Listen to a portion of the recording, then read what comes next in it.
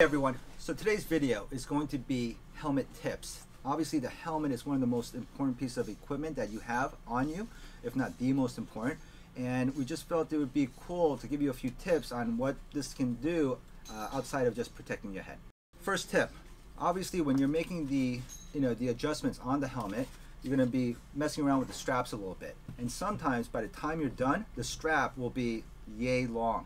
All right, what we do in the shop is we will cut it down, leave about 2 inches, somewhere around this length here, and then we'll take a lighter or a match and then burn off the end of it ever so slightly so it prevents it from fraying. Kids helmets, if you have a child under the age of 14, they must wear a helmet according to New York state law. All right, makes sense. Please wear a helmet. If you're older than 14, guess what? You're an adult, you don't have to wear one, but we still recommend it. So you have the helmet on, and sometimes it might be a little bit cool outside, or you may be sweating quite a bit and you just need that extra layer of protection. Well, you can get a cycling cap, put one of these things on, and then put your helmet on top of it. All right, it's a great way of getting a little bit more warmth, and also just a sweat. And it's a little disgusting, but it helps capture sweat quite well, so it keeps it out of your eyes. Helmet lifespan. How long can you use this said helmet? Basically, if you use it every day, I use mine almost every day. I tend to replace mine every 2 years or so. All right, but if you're riding once a month, you're riding every few weeks, not a big deal. The general standard that we go by is 5 years.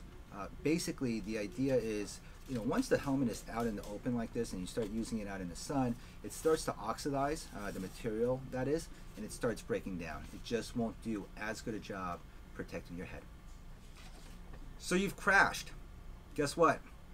If the helmet hits that ground or it impacts something, anything, the helmet should go in the garbage. It's a crash once, saves your head once, goes into the garbage, it's done its job. Go out there and invest in a really nice helmet because it obviously works. Accessorizing your helmet. Your helmet can not only protect your head, you can also add a rear view mirror on it, onto the side. A lot of people like using that option because obviously, if you turn while riding, your bike will veer into that direction, which can be a little dangerous. So having the mirror is a nice little thing to have.